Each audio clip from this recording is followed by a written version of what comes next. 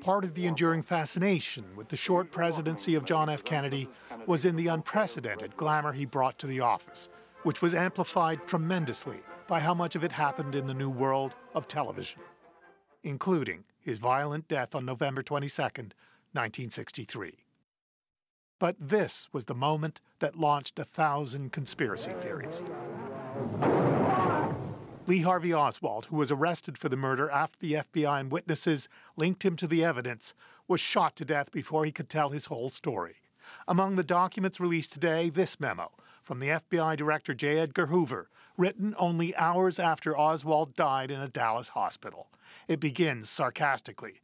"There is nothing further on the Oswald case except that he's dead," writes Hoover. He goes on to blame the Dallas police who, despite his warnings that they be extra protective of Oswald, had carelessly led Oswald directly into the range of Jack Ruby's handgun.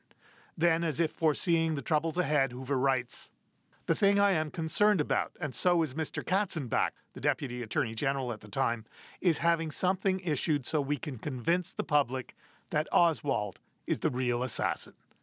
The desire to reach a quick conclusion about the assassination at a time when the public wasn't sure whether it was the first shot in a war with Cuba or even a nuclear war with Russia was something that understandably preoccupied the new president, Lyndon Johnson. But it would also be a reason that for more than half a century, many would doubt that the official explanation of the crime offered by the Warren Commission could be trusted.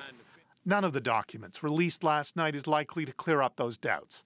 At best, they'll confirm what has already been reported over the years. The most interesting documents that we've been looking for, these sort of super secret documents that nobody's ever seen a word of before, most of them are still secret today. We may not see them until April and maybe not even then. Philip Shannon's book, A Cruel and Shocking Act, independently uncovered much of the material that we're seeing now. It raises questions but leaves little doubt about the big one. Oswald was the killer and he acted alone. Keith Bogue, CBC News, Washington.